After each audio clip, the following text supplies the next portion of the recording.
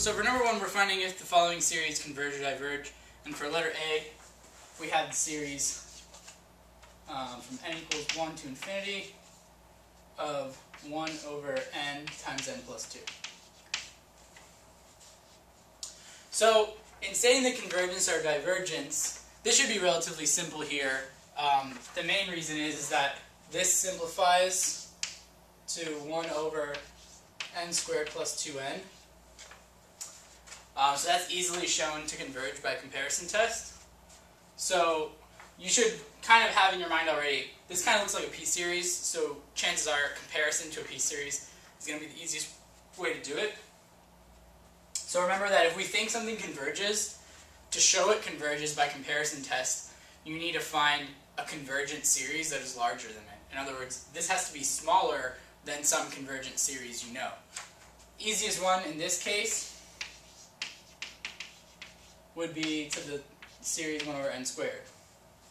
So if our series that we have is smaller than something we know already converges, then this definitely converges. So all we have to think about is this inequality true? Well, this denominator is always going to be larger than this one, which means this series is always smaller than that one. Therefore, yes, this is true. So this is convergent by comparison test. For this one, though, we also need to find the sum.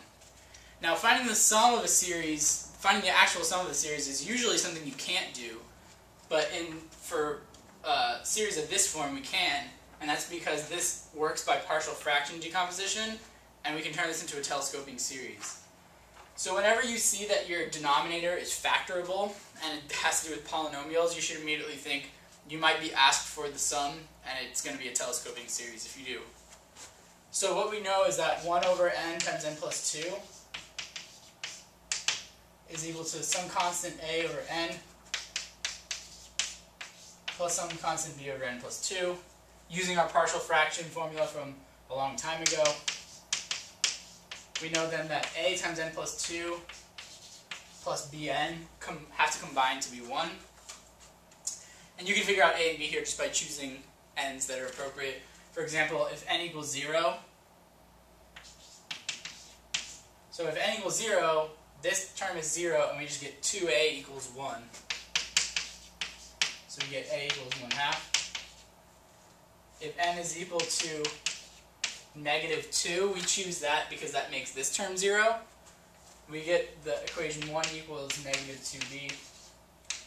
In other words, b equals negative 1/2. So we got our a and b. In other words, this series can be rewritten.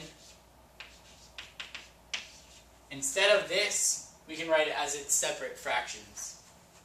Since a and b are both 1/2, we can also put the 1/2 in front of the series, which means a would just be then 1 over n, and b would be negative 1. Alright, so what I wrote here is exactly equivalent to this. However, this is much easier to find the sum of, or possible, whereas this, you would have to do what we were doing here.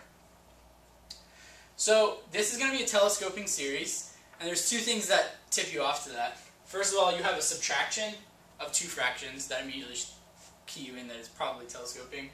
Secondly, your denominators are shifted by a certain amount. That's the other thing that lets you know these terms are going to cancel out. So what we have here is we have 1/2.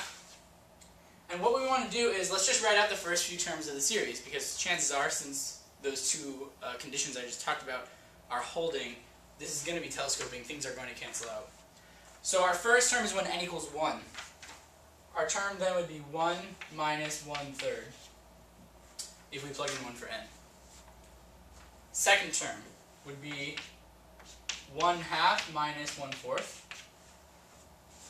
Keep in mind, your parentheses here actually don't really matter, because we're adding each term anyway. Third term, 1/3 minus 1/5, and I'll stop there.